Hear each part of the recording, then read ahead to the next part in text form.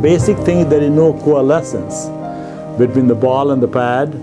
All these names are there, head and pillow, head on pillow, foot in mat, and all that kind of thing. It's not new.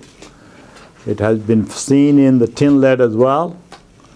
But with the lead free, it's just becoming a little more common because we are dealing with a higher temperature, we are dealing with more oxidation. And you know, those things, and also with a higher temperature, there is more warpage.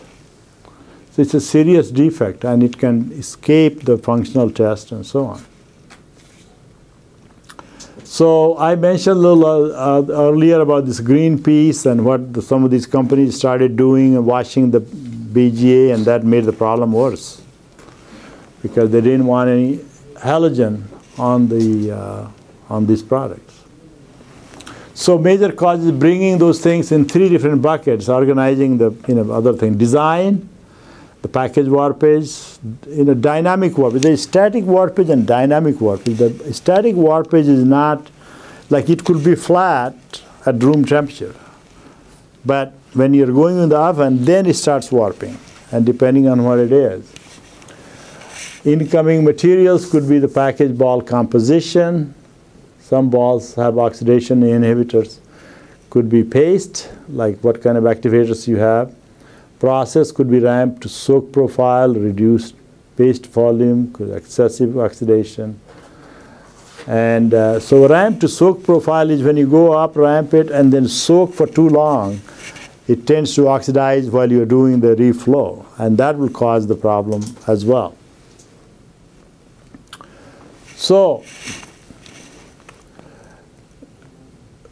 there are some things you can do about this. One is the printing of the paste, because if you apply a lot more paste, you can compensate some of it. So use the printer with the vacuum suction to clean the stencil. Use more paste volume, especially on the edges, because that's where the opening is going to happen. So if you apply more paste on the edges, you're going to minimize the problem.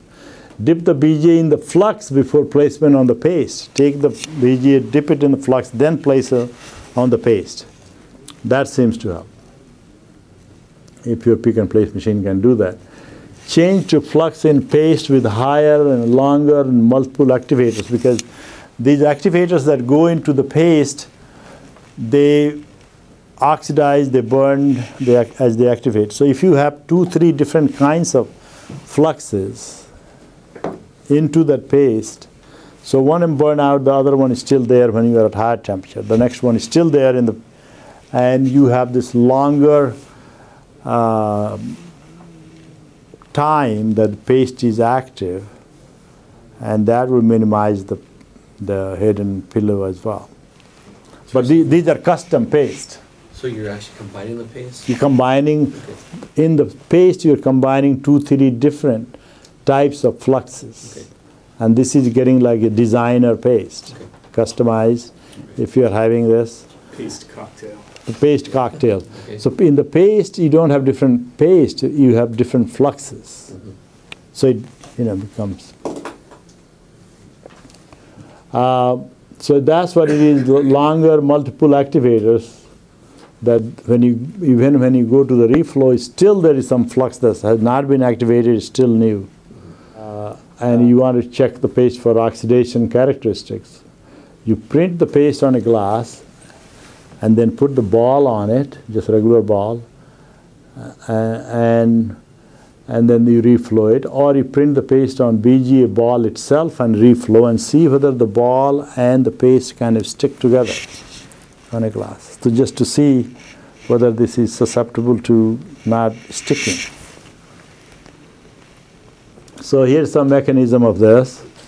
You can have the BGA that you place it on the paste, and you increase the spacing, the warpage happening, and then during cooling, this becomes still liquid, this is solid, and then there is no coalescence. So that's the mechanism.